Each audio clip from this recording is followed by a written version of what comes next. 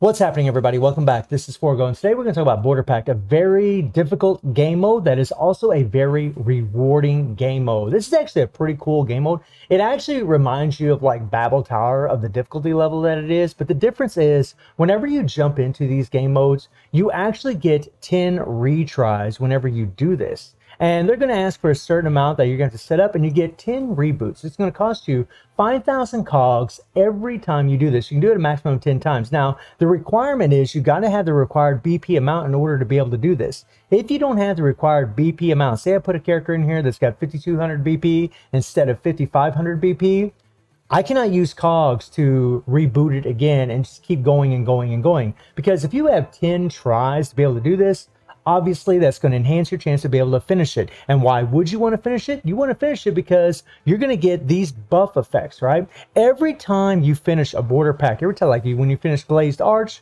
you're going to get all team member QTE skill by level 1. Resonated stat that increases all of your QTE levels for all of your characters, which is spectacular, guys. You know how we do resonance on memories for characters and we get those resonated stats? Well, this here in Border Pact applies to all of our team members, all of the characters in the game. The first one actually increases all of your red orb resonance by 1, which is amazing, especially for a character like Lucia Plume, or really any character in the game. This is actually really, really nice. Now, this is not a random stat. This is a stat they automatically give you, and I'll show you that right now. So I recently just finished Yazazaki Reclaimed Land. We click on this here, right? And you got to use a character that has their Ultima unlocked in order for this to work. So all these characters' Ultimas are unlocked. We'll go ahead and click on Bianca there, and then now all of my basic attack increases by level 1. So all of my basic attacks on all the characters in the game that I have an extra resonated stat by 1, which is amazing, guys. It's going to increase their damage overall. This is a system that increases your damage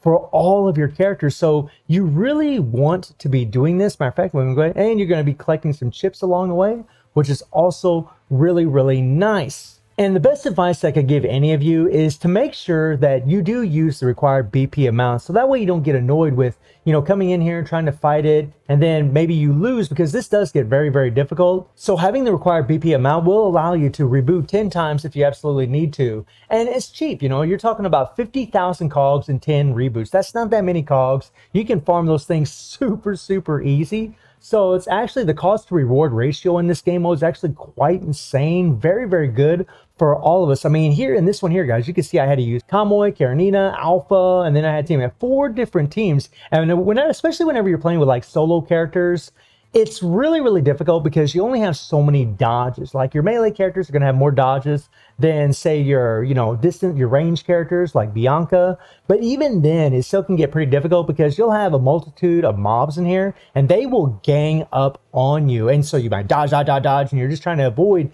taking attacks because these guys do an insane amount of damage to you, man. If they hit you a couple times, you are freaking dead, especially with a character like Alpha, who's very fragile. I mean, burst damage out of this world, but she needs to dodge her attacks. And really the same with Karenina, Bianca, like all these characters. I mean, there's some defense right here with Kamoy, but even then, it's still very, very difficult because you're only going to be using one character in some of these game modes. I mean, they're all going to be different. Sometimes they're going to ask you to do, 2 characters per, right? And then you have 1 character. Sometimes they'll ask you to do 3 characters on a team, right? And you can see right here, I didn't have the required BP amount, so I actually had to beat this in 1 round, which really wasn't that difficult because when you can use 3 characters, you can easily have like a Da Vinci set on 1 character, you can have your debuffs on another character, well, actually debuffs on both characters, and you can do a ton of damage. Whereas when you got solos, you don't have those debuffs available. These things are much, much harder than these runs right here because you're only using 1 character. You only have so many dodges available to you, so you have to be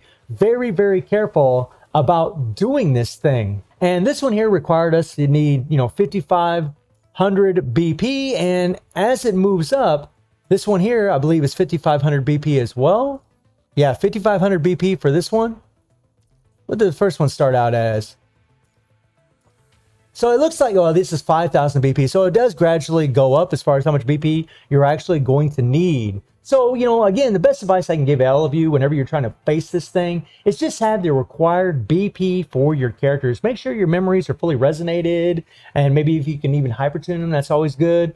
And obviously the level of your character makes a huge, huge difference in these things. But I'm going to go ahead and show you guys the run that I did just with Kamoy here, because he actually has lower BP than any of these characters. I mean, Bianca has lower BP, but she also had Chrome on the team, which actually allowed her to do a lot more damage. This was actually more difficult than these other clears right here. So that's the one I'm going to actually show you guys. But make sure you are doing this so that way you can get all of these extra resonance. I mean, whenever you take a look at my characters here, we look at Alpha here, right? We had one of them red orbs from the border pack. See, we got an extra red orb right here, right? And then whenever you take a look at my memories